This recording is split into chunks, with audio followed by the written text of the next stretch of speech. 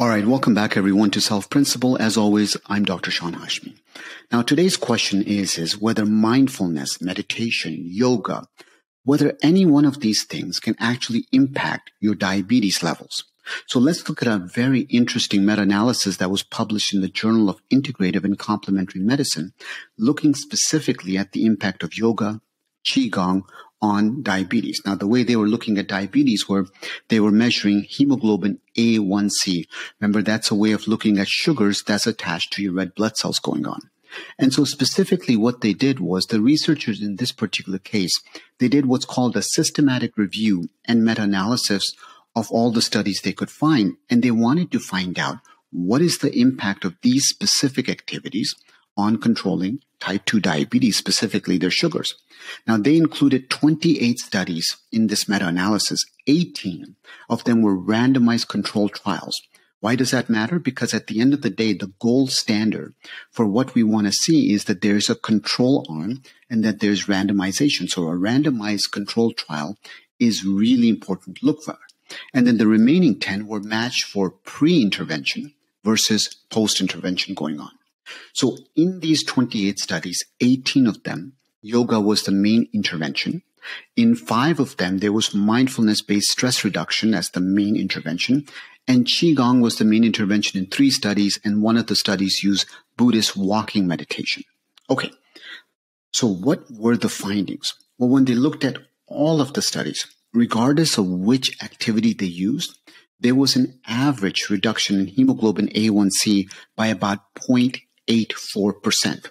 So if you're sitting there wondering, well, is 0.84 significant? The answer is absolutely yes.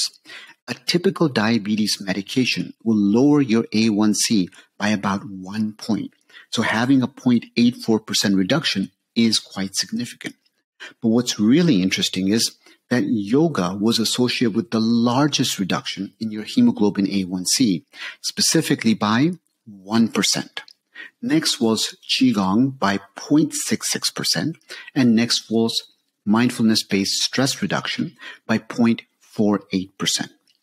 And the last thing that was really interesting about the study was what they wanted to see was how often people did yoga and how was that linked to A1C. So what they found was there was an inverse association. In other words, the more they did yoga, the more their A1C dropped. How much?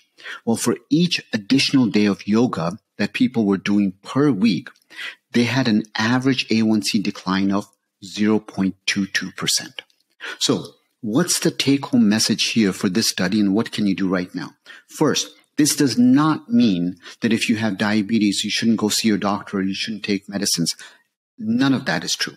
You still need to take medications, but the answer here is if you have diabetes, there is so much more that you can be doing to improve your life. We've talked about exercise. We've talked about sleep. We've talked about eating more plants going on.